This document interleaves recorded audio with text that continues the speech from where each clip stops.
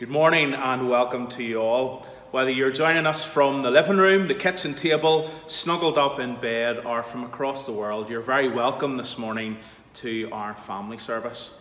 Also want to give a word of thanks to Grace, who opened up our service this morning with that wonderful piece on the piano, Somewhere Over the Rainbow. Of course, the rainbow in these recent weeks has become synonymous with our carers and frontline workers.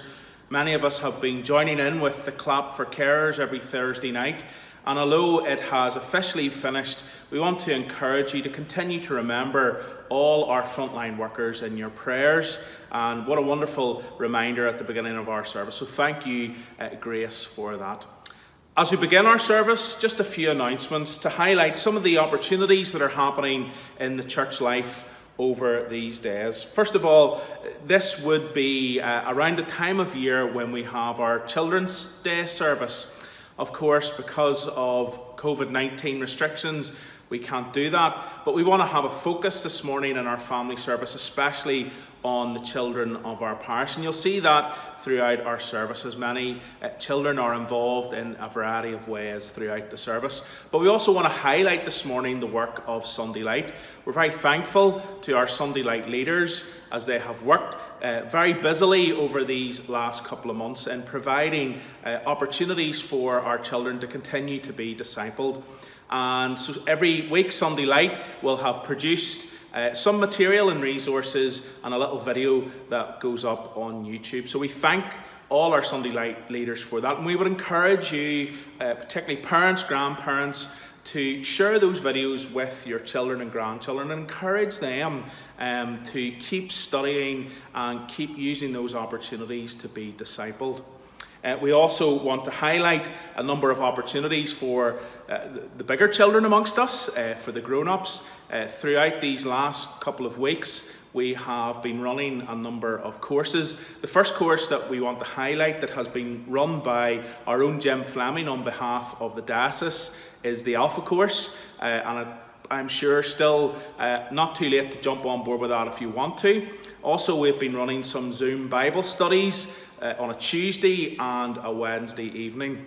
If you would like to be involved in that, it's still not too late. There's always that opportunity to come on board, and a great opportunity it is. The material is material that has been produced by the Bible Society, and it's very encouraging and thought-provoking. And the opportunity to come together on Zoom to discuss our reflections has been very encouraging. So if you want to know more about that, you can check out our website. We'll put our website details along the bottom of the screen there, seagoe.co.uk. And on the website, you'll find lots of information about a variety of different things, and also links to our different organisations' Facebook pages. So we would encourage you to go online and to look those up. Also during the week, you may want to join yours truly as I run a little devotional programme once a week called Coffee with the Curate. Many of you will know that I am a coffee lover, but I think more important in these days is the opportunity to study God's Word and to reflect upon it. So you're also encouraged to join in with that as well. That's all the announcements that I want to highlight. You can find more information on our website, and we would encourage you to check that out and return to that often and regularly. Let's just take a few moments as we begin our service to collect our thoughts and to focus our eyes on Jesus. Let us pray.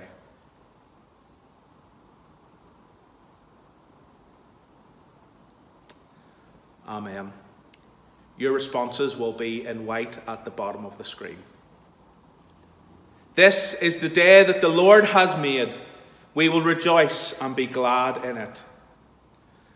As well as being something of a special day for children this week, it is also Trinity Sunday, and later in our service, Terence will be exploring the Trinity.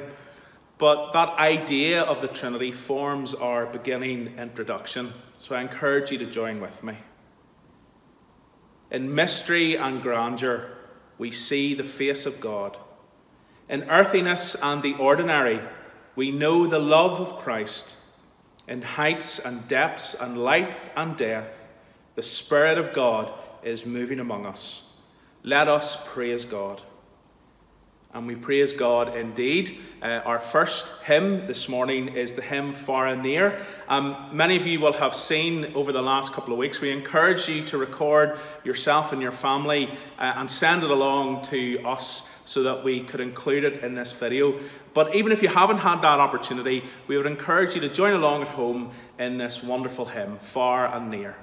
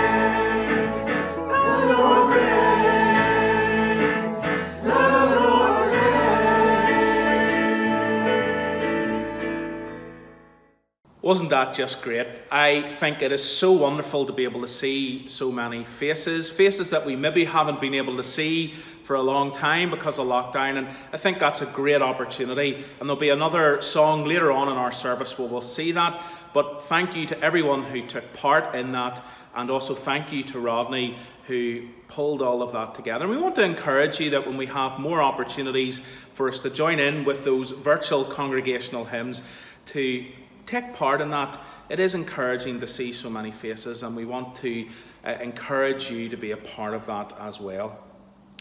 We now come to the part of our service where we take an opportunity to say sorry to God. When I was a young boy, and even now as a grown man, I would often say and think and do things that I knew were wrong, and I often had to say sorry for those things. And saying sorry can be difficult. Sometimes we don't want to say sorry because we're prideful or because we're still upset or annoyed. And yet saying sorry is such an important thing. In the Bible, it talks about a big word called reconciliation. And what that basically means is that we make amends, we make right the things that we have gotten wrong, and we are brought back together with those who we have hurt in friendship and family once more. We can be reconciled to one another. If we hurt or upset someone, we can say sorry. But more importantly, we're called through the gospel to be reconciled to God. And that way is made open to us by Jesus. So this morning, I want to encourage you, boys and girls, mummies and daddies, grannies and grandas, and everyone else, to just take a few moments to think about those things that you know you got wrong. The things that you said or thought or did that you know have hurt or upset others. To bring those before God and to take this opportunity to say sorry. So let's just take a few moments.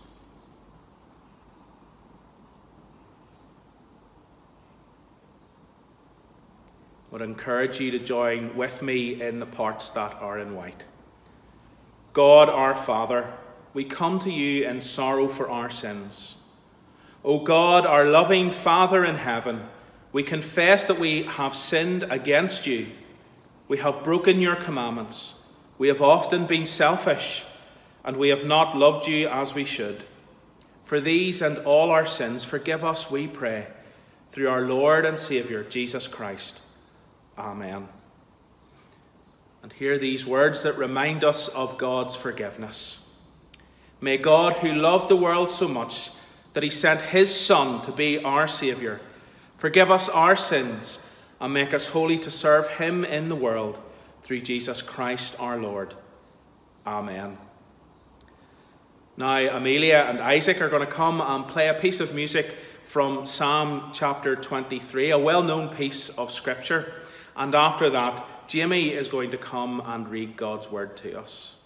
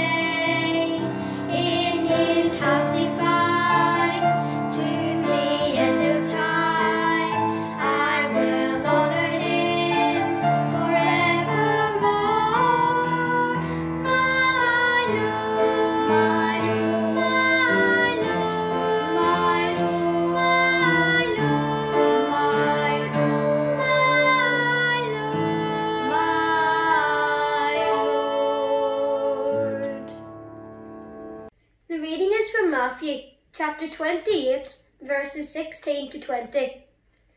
Then the 11 disciples went away into Galilee, into a mountain which Jesus had appointed them. And when they saw him, they worshipped him, but some doubted. And Jesus came and said to them, All power is given unto me in heaven and in earth. Go ye therefore, and teach all nations, baptizing them in the name of the Father, and of the Son, and of the Holy Spirit, teaching them to observe all whatsoever I have commanded you. And lo, I am with you always, even unto the end of the world. Amen. This is the word of the Lord. Thanks be to God. Thank you, Amelia, Isaac and Jamie, for bringing those pieces to us. And isn't it great to see our young people involved in such a way in this service?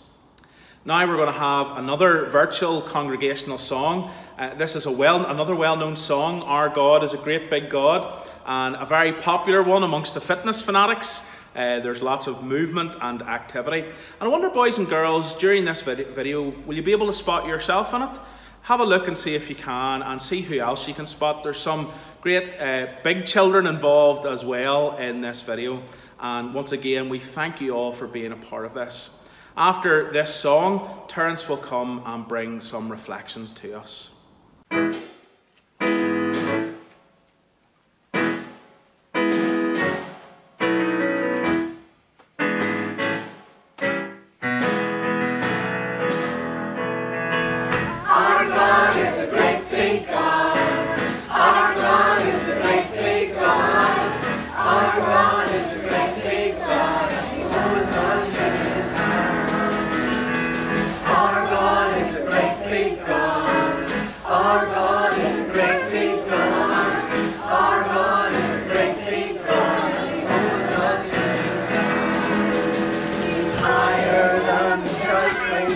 and he's good and sovereign.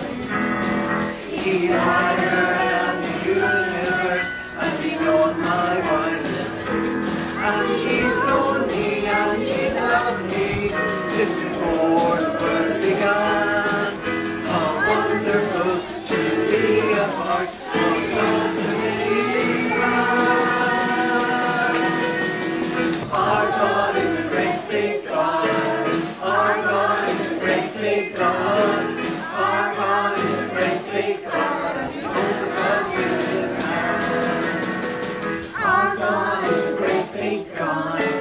Our God is a great big God. Our God is a great big God, and he holds us in his hands.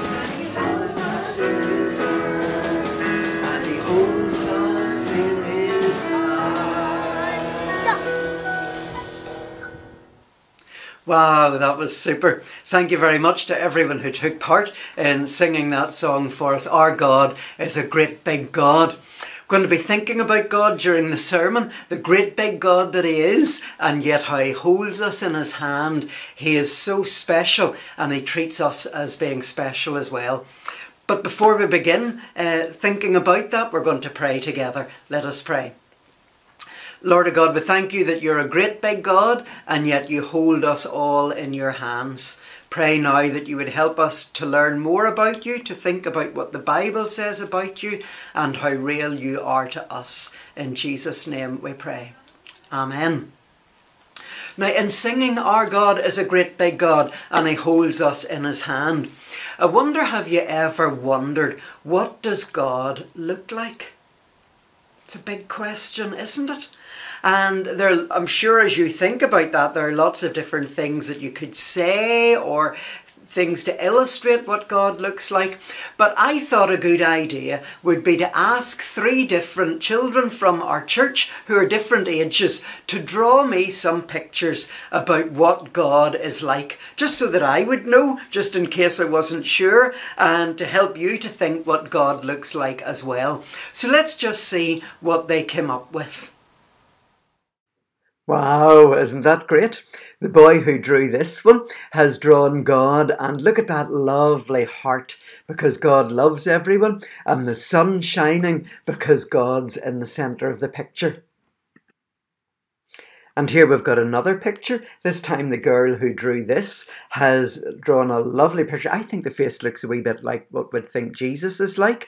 Lovely beard and hair. And look at all that sun radiating out of him. A wonderful picture of what God is like.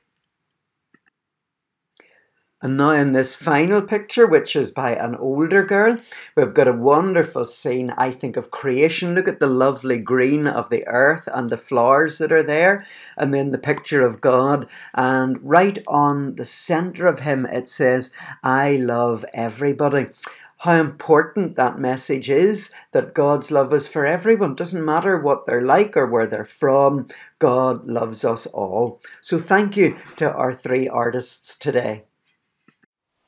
Now, wasn't that just super? All of those different ideas of what God looks like. And I dare say if you were to draw a picture as well, it probably would look a bit different than those 3 that we've had. Because none of us actually know what God looks like. But sometimes we have ideas and we think what he might look like. So when we want to know something about God, where do we turn to? Which book? That's right. The Bible. The Bible is our guide, and it gives us lots of information about God, but sometimes it leaves questions unanswered as well. Sometimes there are as many questions that we don't get an answer to as questions that we do get an answer to. And when we ask that question, what does God look like? Often in the Bible, there isn't an awful lot of information. Even with Jesus, we don't actually know what he looked like. But what the Bible does tell us is what God is like. What his character is like, the way that he relates to people, the sort of things that he does, his nature of how he loves us and cares for us. He's the creator, he's the great big God who made all things, but he's also the God who holds us in his hands and who loves us so much that he sent Jesus to die on the cross for us. So the Bible doesn't answer the question so much what does God look like, but it does tell us what God is like. And in church, sometimes we use words even that aren't found in the Bible to help us to describe God. And one of those words that we're thinking about today, being Trinity Sunday, is that word Trinity. You'll not find it in the Bible, but it's a word that is used to explain what God is like. Trinity, 3 persons in one God, Father, Son, and Holy Spirit. Not 3 different gods, but one God, Father, Son, and Holy Spirit. I think that's a bit confusing, isn't it? And it often is. So let's see if we can maybe think of a way to try to break that down to make it a wee bit easier to understand. So let's start with me. I wonder what way you would describe me. Perhaps it's not good for me to hear some of the things that you might say, but just let's think of a couple of them. And there's a clue, perhaps you can see in this picture on the wall behind me.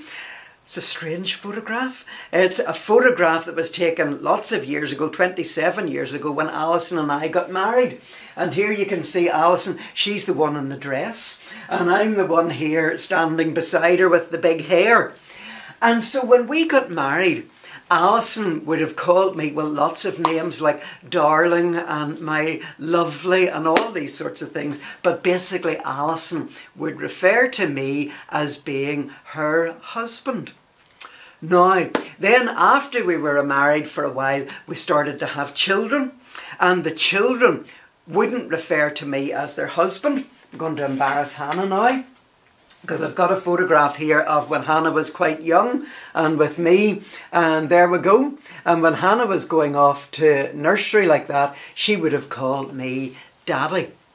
So Terence is my name, but I'm known as Alison's husband, and I'm known as Hannah's daddy. And in fact, not just Hannah's daddy, but now I'll embarrass all 3 of the girls. This was taken a few years back, and you can see there the 3 girls. You can see Alison as well. And so to them, I would be daddy. So that's me. I'm Terence. I'm husband. I'm daddy. I'm also a brother. I've just got one brother called Brian, and so he would call me his brother.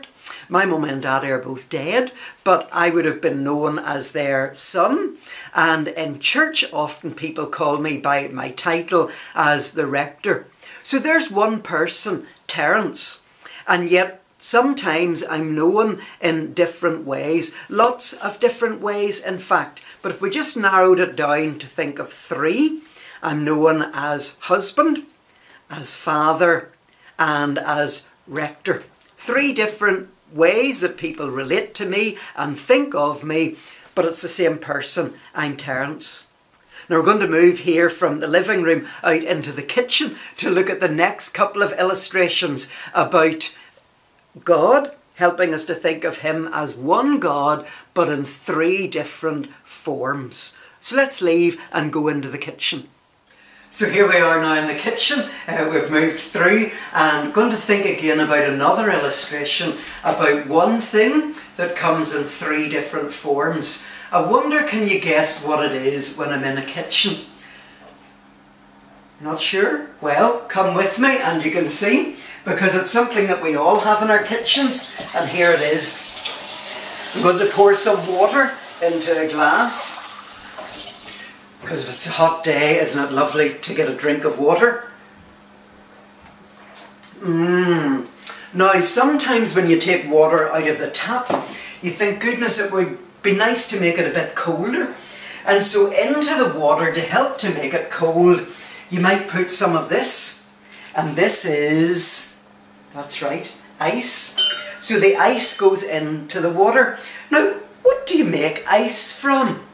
Isn't it strange that ice, although it's something which is solid, is actually made from water? When you put it in the freezer and it freezes, it changes from being a liquid to being a solid. And it's the same thing, it's still water. But just like me, when I said I'm a husband, I'm a father, I'm a brother, I'm a rector, so with water, you can have liquid water, you can have frozen water, which is called ice. But some days it's a bit cold and you think, I'd love a nice hot drink. And what often do you put in hot drinks? You use one of these, of course, a kettle. You need an adult to do this, not a child. And when you boil the kettle, I'm going to hold down the button instead of letting it just stop for itself. Because when it comes to the boil, you start to see some steam coming out of the kettle, and then there's some water vapour as well. You might be able to see it or you might not. Very dangerous to put your hand over the spout, but that's steam, which is like a gas.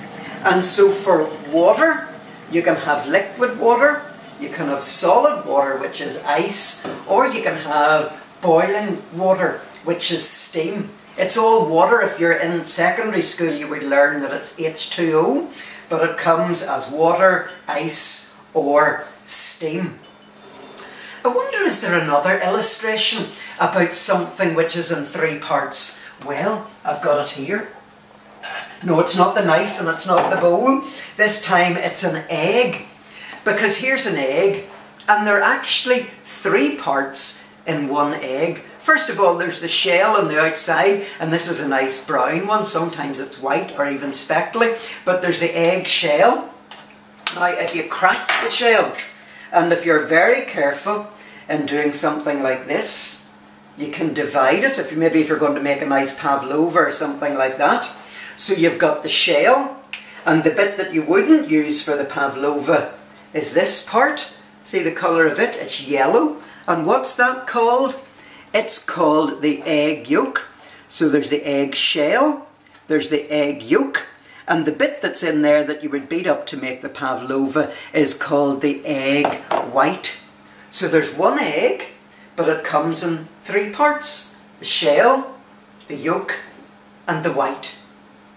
Now, we're going to move back to the other room for another illustration about God. One God, 3 persons, Father, Son, and Holy Spirit.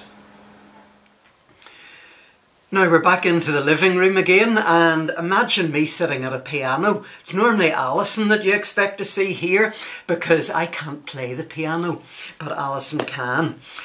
But when we think about music, there's something that's a bit like God in that as well.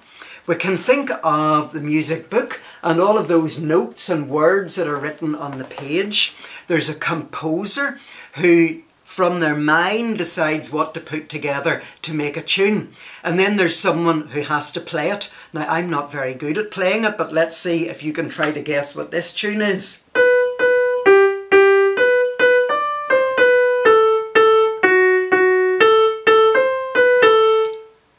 Jesus' Love is Very Wonderful. You can see why Alison plays it and not me. So there's the composer who puts the music together. Then there's the person who is directed by the composer and has to play all of the right notes. And when that's done properly, there's the wonderful music. Maybe not like my music, but wonderful music that you can't actually see. You can see the notes that the composer has put down. You can see the instrument being played, but you can't see the music. It's invisible. But boy, isn't it important. It touches our ears and sometimes our hearts, and the music is wonderful. So music is like one piece in 3 parts, put together by the composer, played by the instrumentalist, and then there's the invisible sound of the music. So there we are, we're back where we began, in thinking about what God is like, and through the Bible we learn that God is one. There's only one God, but he makes himself known to us as Father, Son, and Holy Spirit. It seems very confusing, but it's not really, because as we've seen in all of those illustrations, often there's something which appears to be one, but actually it's known in a variety of different ways, or there are different parts of it. And so with God, there's one, and there's Father, Son, and Holy Spirit. one in character and makes himself known in different ways.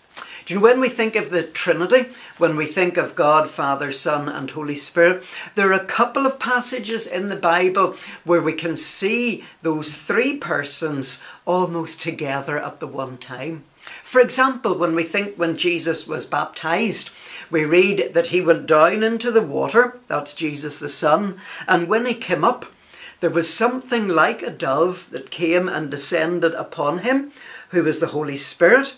And then there was a voice from heaven who said, "This is my Son whom I love." And so that was the voice of the Father. So the Son being baptized, the Holy Spirit coming to empower him, and the Father declaring who he was, the three parts of the Trinity.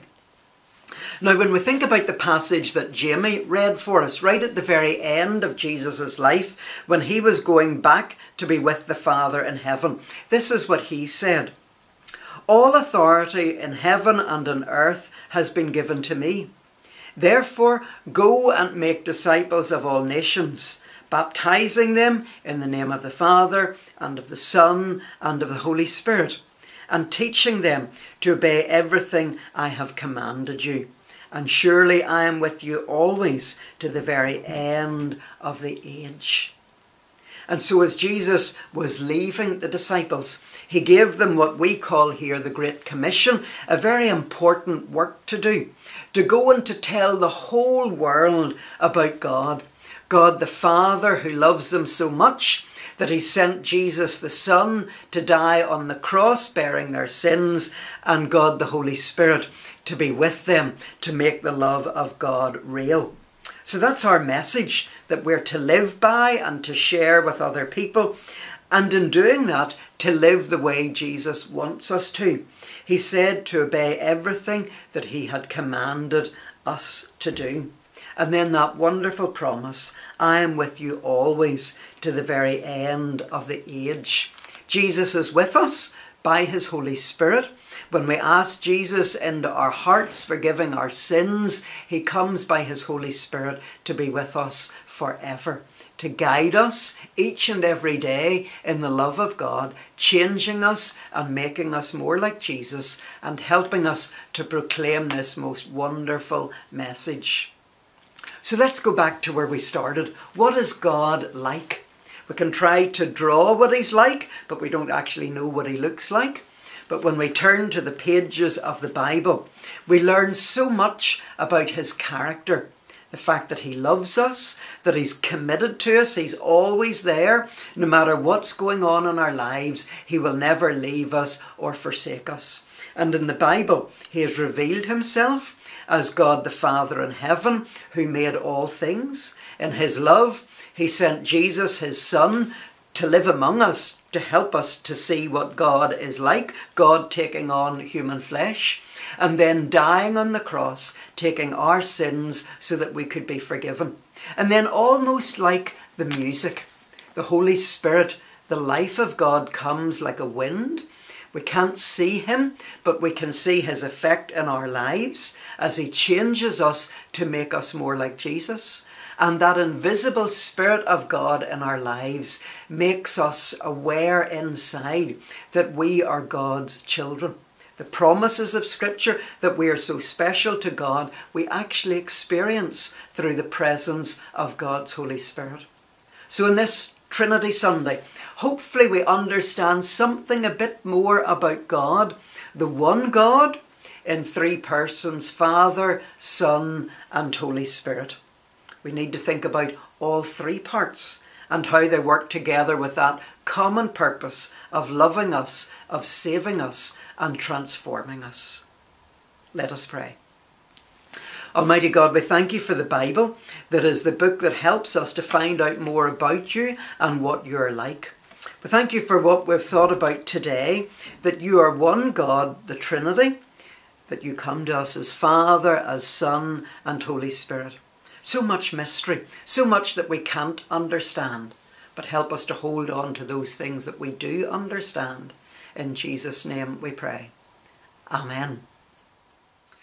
Following on from the sermon, we're going to sing a very simple song about the Trinity, God as Father, Son and Holy Spirit.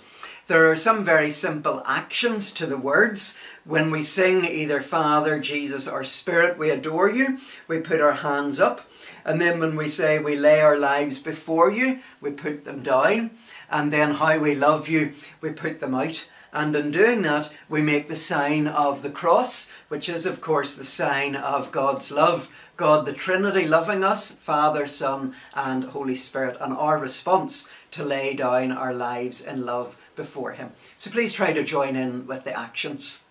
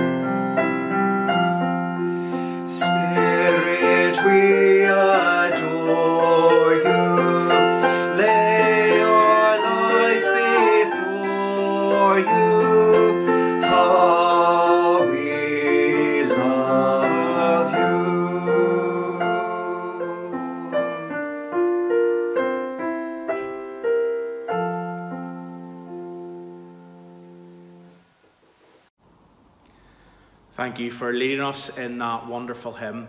Now the Dunlop family will come and lead us in our prayers. Dear God, please keep all the doctors and nurses safe and all people who have coronavirus. Keep all my friends and family safe too. Amen. Dear God, I will keep all of my friends and teachers and keep all the rest of the people who even have coronavirus, like people who's in the hospital. Amen. Lord God, we pray today for those who are sick and infected with COVID-19 and other illnesses. Heal and help them and contain the spread of the infection. We pray for the vulnerable among us, the elderly and those suffering with chronic diseases. Lord, for the young and the strong within society, we pray that you will give them the necessary caution to keep them from unwittingly spreading the disease. Inspire them to stop and think and to help. Lord, we pray for our government that they can help to allocate all the necessary resources for combating this pandemic and keep them safe while doing so. We pray for those working in labs and hospitals trying to understand this awful disease so that they can develop a vaccine to protect us and future generations going forward. We think especially at this time of all those suffering with mental health issues who feel isolated, not just now during lockdown, but every day. Give them the strength to seek help and to turn to you. Lord, we pray that you will bring comfort to all those whose jobs are now uncertain due to the current climate and provide them with the help and guidance to face what lies ahead. Dear God, we pray for all the families of young children, many of whom do not fully understand the enormity of what is going on. They miss their friends and teachers and the structure of school life. Lord, give them and their parents the strength and patience to get through this time together and to make happy memories for the future. We also think of those parents who have to go to work and leave their children with others at this scary time. Help them to trust in you and to remember that you hold us all in your hands. Amen. Lord, we thank you for all of our frontline health care workers in hospitals, nursing homes and in the community who are risking their lives daily to help treat and protect our patients. Help them all to stay clear-minded in the midst of all the panic and uncertainty. We pray for all key workers, from shop workers and postmen and women to those who continue to work behind the scenes to provide some sort of normality for us all. We think of America and all of the unrest that is going on there presently. Help the authorities and government to bring peace and to establish a society where we are all treated equally regardless of our skin colour. God, we trust in you. Please help us to follow in the footsteps of Jesus, who laid down his life for the sake of love. Amen. Our Father, who art in heaven, hallowed be thy name. Thy kingdom come, thy will be done, on earth as it is in heaven. Give us this day our daily bread, and forgive us our trespasses, as we forgive those who trespass against us. And lead us not into temptation, but deliver us from evil. For thine is the kingdom, the power and the glory, forever and ever. Amen. Thank you to the Dunlop family for leading us in those prayers. Now, our final hymn this morning is the hymn number 321, Holy, Holy, Holy, a hymn that helps us to reflect on God, Father, Son, and Holy Spirit. So please join us as we sing hymn 321.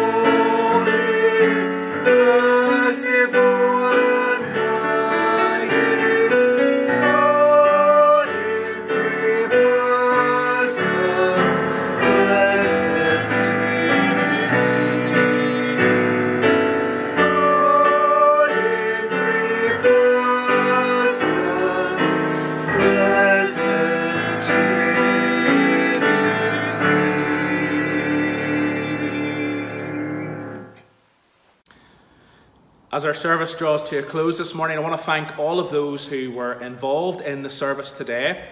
I also want to give a special thanks to those who are involved behind the scenes in all the production of our services. We're greatly indebted to all the hard work that goes on into making our services each week. And finally, I want to thank all of you for joining with us this morning.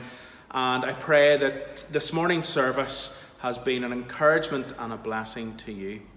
Speaking of blessings, at the end of our service, we're going to show a video called The Irish Blessing. And the Irish Blessing is a musical piece using the words of Be Thou My Vision. And it's a collaboration between over 300 different churches and Christian organisations and representatives from them. It really is a blessing for the island of Ireland and an encouragement to all the work of our key workers at this time. So we leave that with you in the hope that it will encourage and bless you as well. So some words of blessing as we finish. God, the Holy Trinity, make you strong in faith and love, defend you on every side, and guide you in truth and peace. And the blessing of God Almighty, the Father, the Son, and the Holy Spirit be with you and remain with you always. Amen.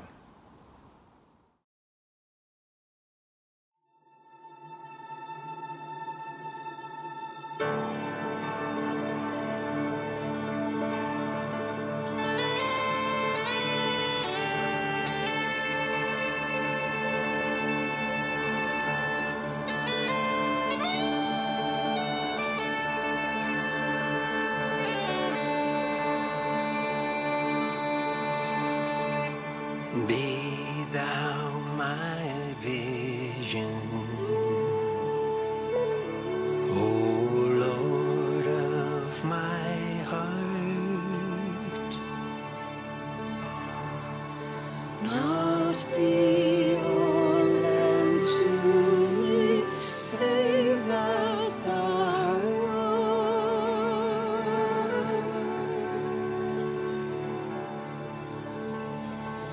Thou my best thou, by day or by night, waking or sleeping, thy presence my light.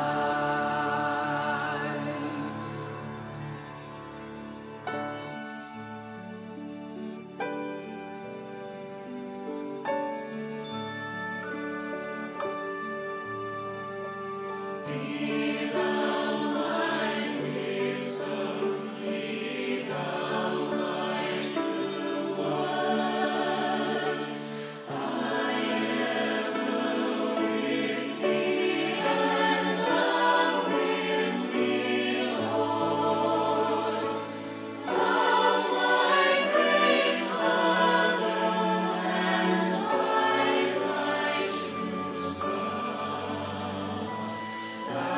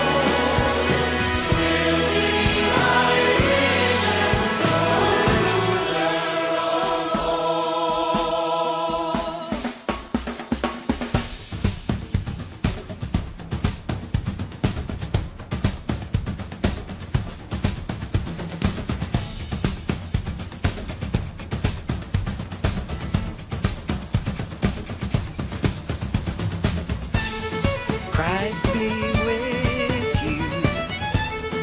Christ within you. Christ behind you. Christ before you. Christ beside you. Christ to hear you. Christ to comfort and restore you. Christ beneath you. Christ above you. Christ in quiet. Christ in danger. Christ in hearts full of all that love you. Christ in love of friend and stranger.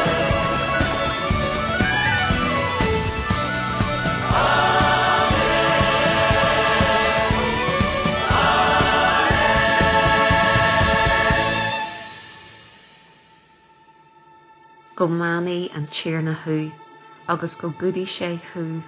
The Lord met the light of his face, and the goodness of his heart to be brecht upon you. The Lord lift up his countenance upon you and give you peace. The Lord bless you And keep you, The Lord make his face to shine upon you and be gracious to you. The Lord lift up his countenance upon you. and give you peace. يباركك الرب ويحرسك. Niech cię Pan błogosławi i strzeże. Facă să lumineze fața lui peste Jehova, തിരുമുഖം നിന്റെ മേൽ ഉയർത്തി നിനക്ക് സമാധാനം Cosi fuini alafia.